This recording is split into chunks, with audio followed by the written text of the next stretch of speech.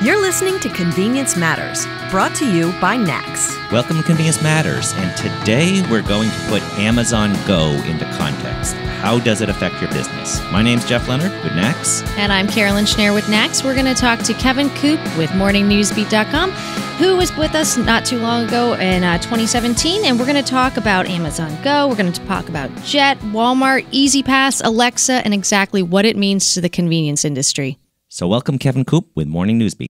My pleasure. Glad to be here. So, Kevin, let's just talk about Amazon Go and the impact that Amazon Go and Amazon is having on retail. Just to put Amazon Go into some context, you're right. They first announced it actually in late 2016 and said it would open the first quarter of 17. It didn't. When I was in Seattle in late 2017, right the week before Christmas, it was still not open, even though there have been a bunch of news stories about the fact that it was just about ready. And those stories came out around Thanksgiving. I don't think that was fake news. I think it was just a matter of, it's a very hard thing to do, what they're trying to do to Amazon Go in terms of creating a checkout-free shopping experience. And the problem that they have is volume. I mean, when they come right down to it, and that's a nice problem to have. Too many people get in the store, and it's hard for all the cameras that are there and all the various algorithms that they have to work. I keep joking that what they should do is they should only let 10 people in at a time, and they'd have people lining up to get into Amazon Go. But I guess they don't want to take my advice on that one. So I think Amazon Go is going to open. What we don't know about it is to what extent are they going to extend that kind of technology? Could you see a small Amazon Go store attached to 400 or so Whole Food stores around the country, essentially creating a convenience format that is attached to a Whole Food store? I don't know why not. There are probably reasons to do it and not to do it, but it's certainly a possibility. And they might take 100 stores to do it or whatever. It's also entirely possible they could license that technology, that they don't want to necessarily be that committed to the brick and mortar business. So there's a lot of still unanswered questions about how Amazon Go is going to play out. When it comes to convenience in general, the impact that you're seeing Amazon have in the marketplace, and this cuts across categories, is just the fact that Amazon is clearly right now focused on the last mile issue. And the last mile is, the mile right up until it gets into the consumer's hands. And, which is one of the reasons they're putting up more and more distribution centers around the country. It's one of the reasons they are investing so much more money in Amazon Prime and two-day delivery. And remember, they lose money on every Amazon Prime shipment that gives you guaranteed two-day delivery. But they're doing it because they're trying to draw you into their ecosystem. But they're putting so much focus on the last mile, and that's a convenience play in a lot of ways, because they understand that, if I need it in the next 2 hours, that's a sale they're going to lose. Well, they don't want to lose any sales. So they're trying to figure out how to conquer that problem in as many markets as possible. Well, I think, Kevin, for me, I do a lot of my shopping online. This is the first year I've done probably most of my shopping, and a lot of listeners are probably going to hate me for this, on Amazon. And I've probably at least half of my Christmas shopping last year was on Amazon, and reliant on that delivery right when I need it. It is now I find myself ordering on my phone when I'm literally standing in a retail store, not one of ours, but standing in a retail store ordering basic household goods that I might need, like, oh, this is cheaper here, I'm doing that. So everything that you talked about in the last podcast, I was like, I'm never going to do that. And now here I am doing that. So they have become kind of my convenient item and convenience place in terms of going to. But I still think that Amazon Go, especially, or Amazon itself, not so much Amazon Go, it doesn't have the I need it right now. I'm just hungry. Oh, there it is. I want to go get something to eat, or I want to go get something to drink. But now we have Amazon Go, and if those are popping up, that definitely is something our listeners and our retailers should be paying attention to. So in that regard, do you see Amazon Go, especially competition? Is it way of the future? Is it just something new and flashy that might not be here in a couple years? Or should our retailers be paying attention to the fact that this is the way you have to go if you're going to stay relevant? Well, listen, I think it's important to keep in mind. I mean, Amazon's not the only one working on a checkout-free shopping experience. I happen to just spend some time at the Microsoft Retail Innovation Center in Redmond, Washington, and they're working on the same technologies. And so there's certainly are going to be other companies out there that are doing it as well. So Amazon's not the only one doing it, which in some ways should make it scarier to traditional retailers. Because somebody else is going to do it. Could Walmart do it? Could Target do it? Could 7-Eleven do it? I mean, you never know, right? Somebody's going to suddenly pop up one of these things in some market as a test, and it could happen before Amazon Go, it could happen afterwards, and they're going to get everybody's attention. The thing about the marketplace now that I think is so interesting is it's the stuff you don't see coming. That's always the thing that just smacks you upside the head, and you go, oh, okay, that just changed my world. I mean, as like when Amazon bought Whole Foods, there weren't a lot of predictions about that. A lot of people thought Amazon might get into the brick and mortar business, but buying Whole Foods, that wasn't really on a lot of people's radar. So when they did it, it got everybody's attention, and everybody said, okay, well, that changed only everything.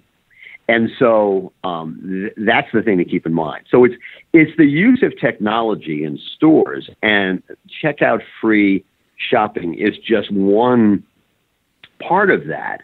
That is the stuff that people ought to be concerned about and thinking about. How do they invest in it? I mean, but there's so many different. There's so many. Come to Microsoft, it blew my mind because the kinds of things they're working on.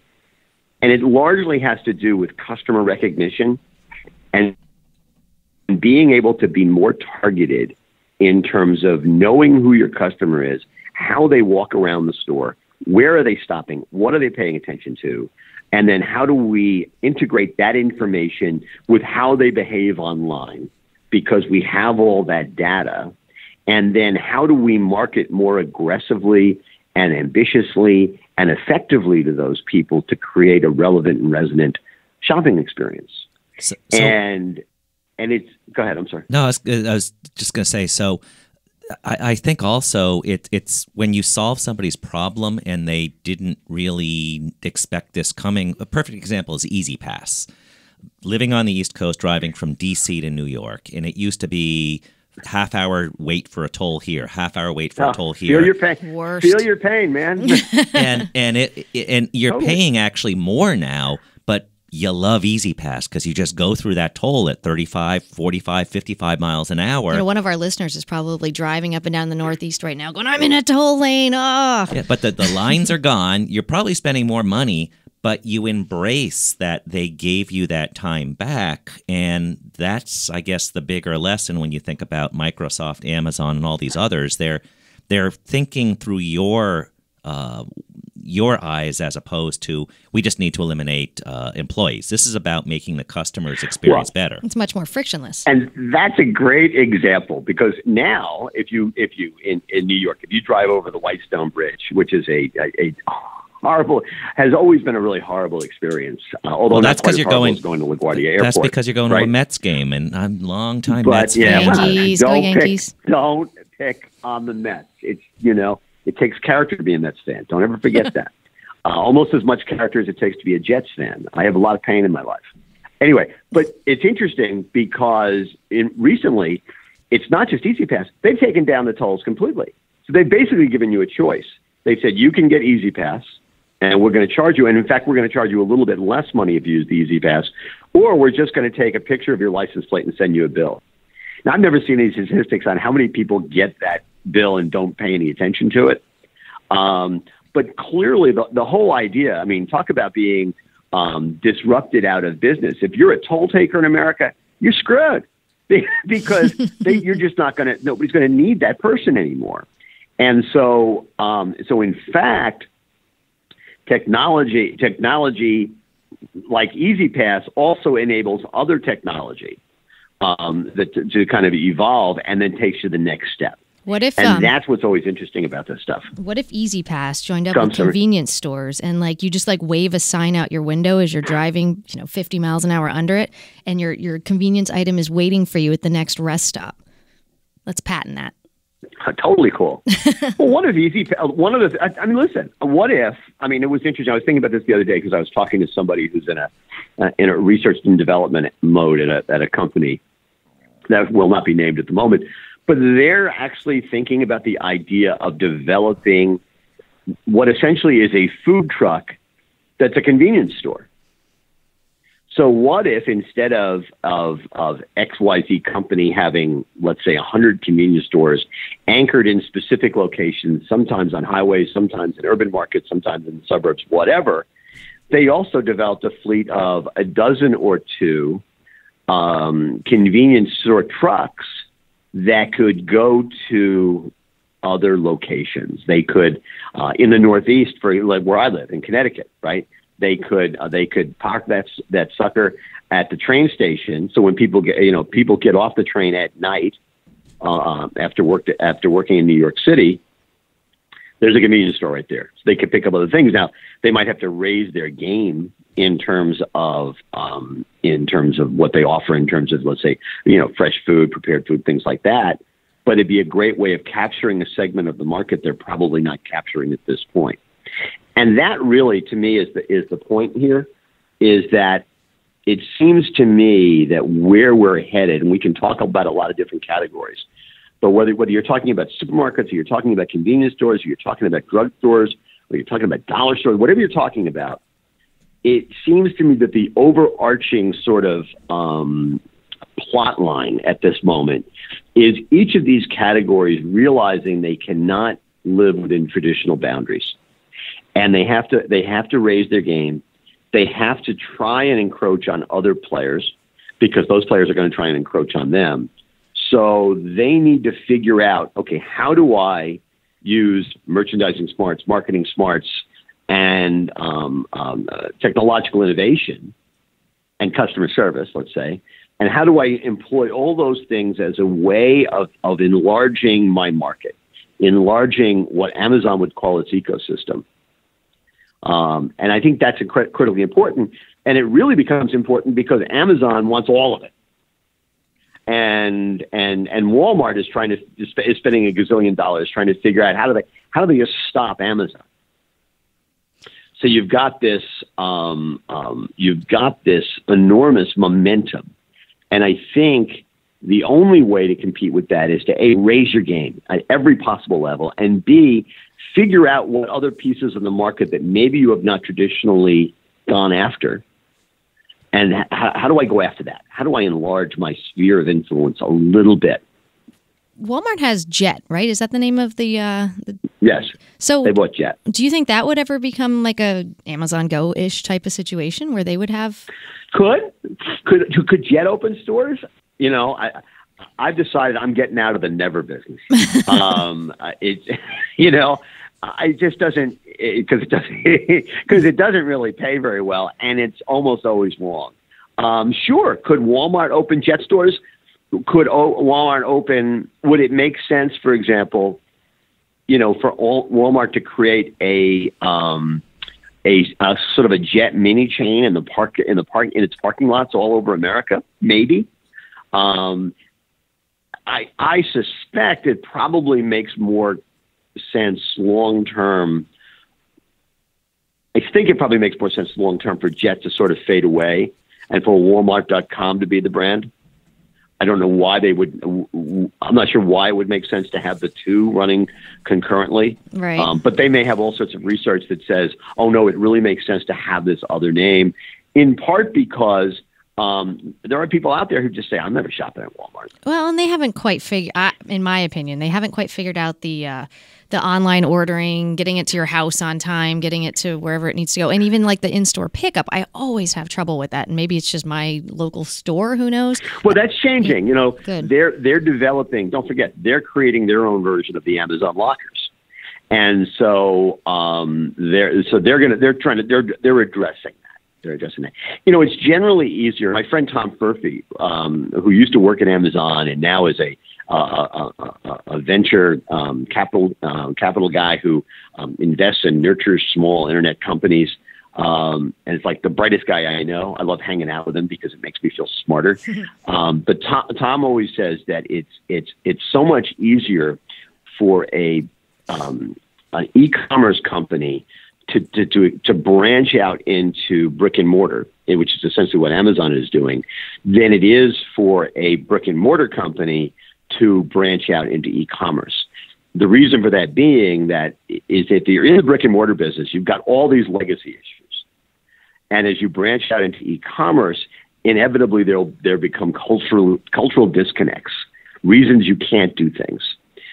If you're in the e-commerce business, you probably don't have, and especially this is the case with Amazon, which does not believe in the word legacy.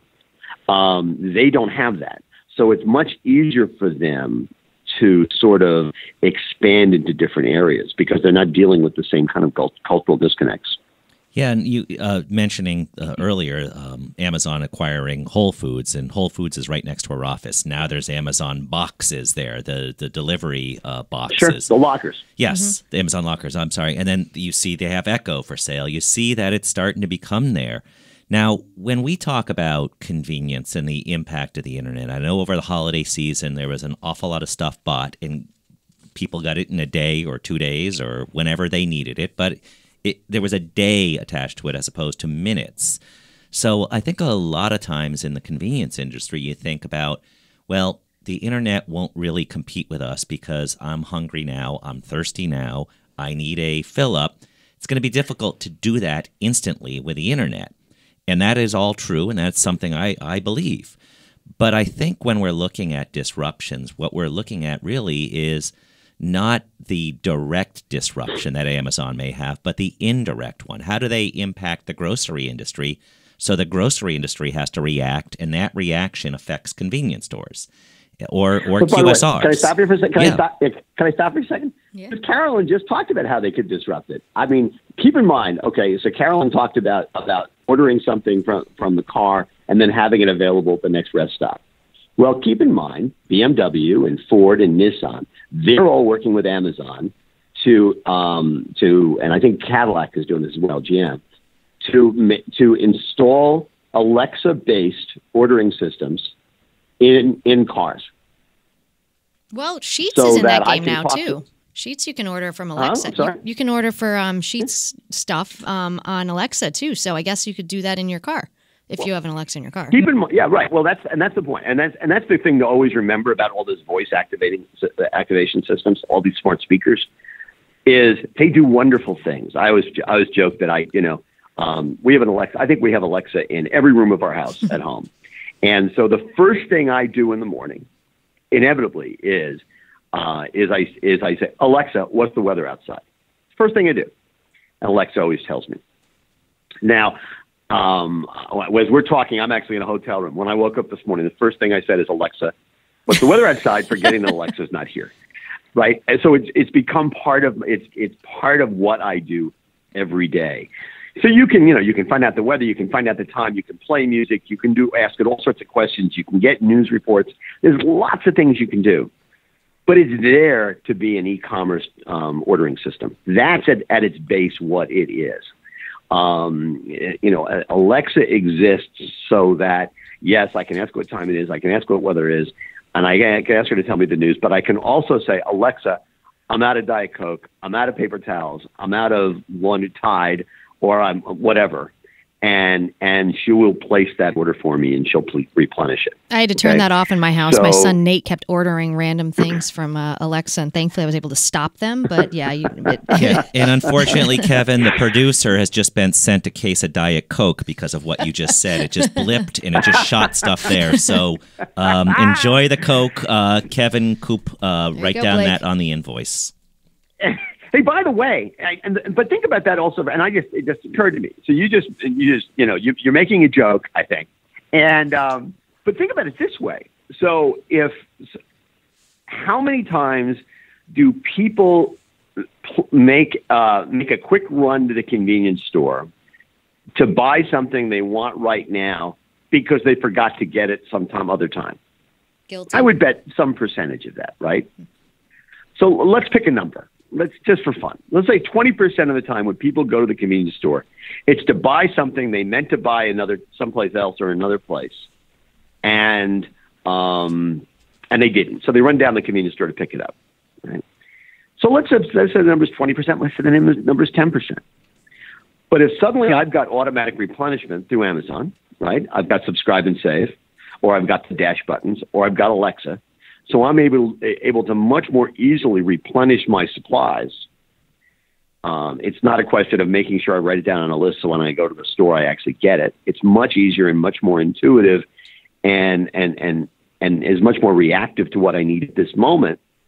Do the number of times that I run out of stuff and therefore have to go to the convenience store, does that number come down? And let's suppose it goes from 20% of the time to 10% of the time. So 10% of the visits to XYZ, the convenience store, go away because people don't have the need anymore. They've got it. It got replenished. What is that a 10% of business that the convenience store industry can afford to lose? I'm guessing no, right? Because 10% is a big number. Now, I don't know if the number is 10% or 5%. I don't know what the number is. But my larger point is that consumer habits are changing. And they're being reshaped by technology. And probably in some ways, some of that's not good.